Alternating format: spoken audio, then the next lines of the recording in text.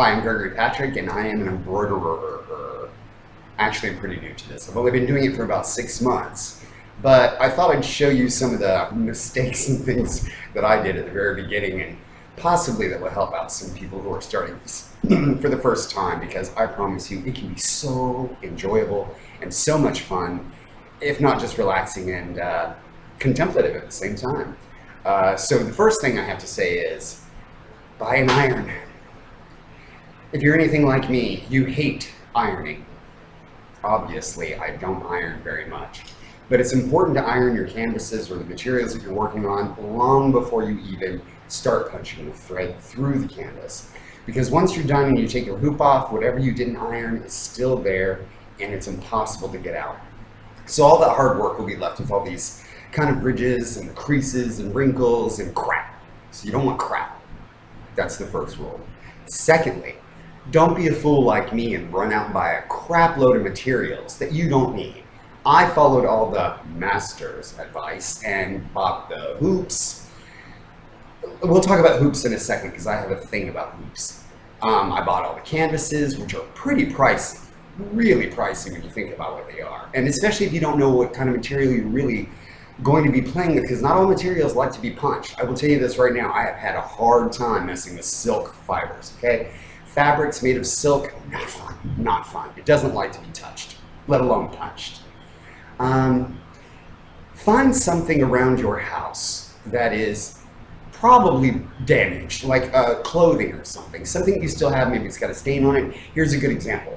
This is a jacket I'm working on for a client, and it's a denim jacket, and on the cuff was this big, huge rip right there. You can't really see it very much anymore because we embroidered over it, and we fixed it. So find something like that, maybe something that has a blemish or a bleach spot, see if you can cover it, play with things like that. Also, I went out and I bought the special printer paper so I could print out patterns and iron transfer them. What they don't tell you on the package is that they're only for inkjet printers, and I am, I guess, 21st century, and I have a laser printer and it doesn't work. It actually says on the package, on the inside, if you put this paper into your laser printer, it will kill it for good. No ifs, ands, or buts. Talk to it. And then I bought the special red pencil with the special paper. Didn't work, didn't work. I probably spent a small fortune on just making the biggest mistakes I've ever made. And of course, you don't get that money back, you just learn. And that's the most valuable lesson.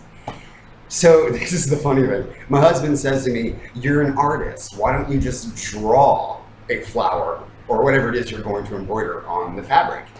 And I foolishly looked at him and I was like, you can do that? Yes, you can. Sketch your own little whatevers you want to do on whatever it is you're doing and freestyle it. Have fun.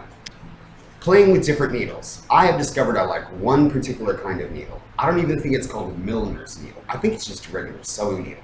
I like it because of the length and the eyelet hole. I have a really hard time, even with the threader thingy that exists out there, I can't get that to work. So I like my needles maybe about 1.5 inches with a really nice size eyelet that's not that much bigger than the needle itself. Some of those embroidery needles, those eyelets are so small. I don't know how you get all 6 strands inside there. So play around with different needles. You can buy packages that have multi-sets in them and figure out which one it is you like, and then just start playing with those. Promise you, it'll save a lot of headaches in the future. Oh, and that reminds me, pin cushions. I didn't want to have the pin cushion because it wasn't working for me. I kept wanting to look for my pin cushion, and I tend to work really fast. So I got myself a little magnet. See, mine's Frida Kahlo, excuse me. And then there's Frida as well, so I've got my 2 Fridas. If you like Frida, you know what I'm talking about. So this way I can just throw it down and pick up my next thing and come back real quick and know where my needle is without having to spend a whole lot of time looking for my pin cushion. Anyway, that works for me. Don't put this too close to your phone though. The next thing you want to do is playing with hoops. I have never, okay, I will tell you this, I won't buy hoops off of Amazon or any site online ever again. You gotta pay attention to the warping. If I can't look at it and hold it in my hand and see that it's not warped. I'll put it this way.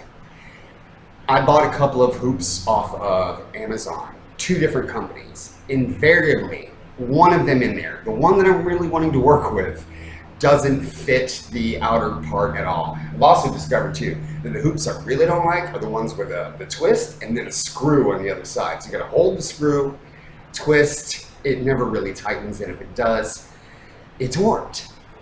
So hold your hoops before you buy them so that you can see they're nice and even and they fit inside each other. I haven't played with plastic yet, but I'm a really big fan of bamboo. I'm sure that's where people will say, well, that's why they're probably warped, just because they're bamboo. The back side of your work, people seem to be really critical about. I was very particular about it at the very beginning because I was told it was a sign of a master. Well, I gotta say, I don't think I ever want to be a master. I think I really enjoy being a student so much more. So, don't focus too much on the back side. I was spending more time thinking about the back of the work than it was the front of the work. Granted, they were looking really good on both sides, and they could have been at some point, what do you say, reversible and chaos control, you like.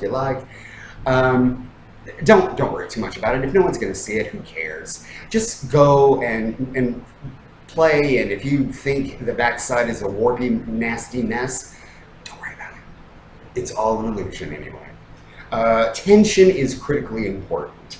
I have discovered when working on denim jackets and things like that, that if I don't have the right tension in my hoop on my work, and it's not, I'm telling you, when you hit it, it better sound like a drum. You go pop, pop, thud, thud. When you hit it, it should sound like a drum. If it doesn't, you're going to start to see, as you're going along in your work, your thread isn't completely holding onto the fabric.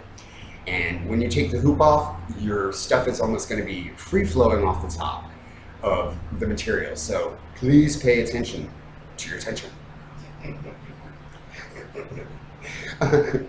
I have discovered I don't really, I do hoop art sometimes. It's really nice. I really like playing with like linens and stuff like that, different canvases that I come across. I found an old set of curtains that were about to be thrown away, made the great set of blue canvases I've ever worked with.